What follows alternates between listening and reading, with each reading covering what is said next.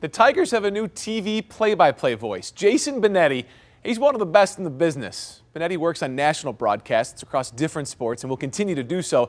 He spent the last few seasons as the TV voice of his hometown White Sox, but when the Tigers pursued him, Benetti liked how the team explained what it wanted out of their broadcasts, creativity and fun. And on a personal level, Benetti shared with us a passionate explanation. Part of my life has been, I am somebody who does not walk like the average human being. I have an eye that drifts. I have cerebral palsy. Like, that is part of me, right? And I quite often get reactions that are not completely representative of who I am as a full person.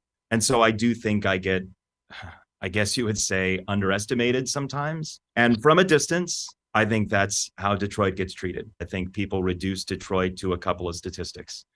And I don't like seeing people and a whole place get reduced to anything. So to me, as I've thought about this, like, that is where we link up. That's where I think Detroit and I really get along. I mean, talk about nailing the opening remarks. What an authentic, amazing talent. He's going to do at least 127 of the broadcast. Dan Dickerson's going to jump out of the radio booth and fill in for the rest of them, but he just won my heart, I was gonna say, we'll be watching, right? We'll be watching We'll and be pulling watching. for you, man. You know how many people he's going to help with that? Wow. big time. Already has. He's a Already special talent and has. really good dude. Yeah, good luck, dude. We'd love to have you.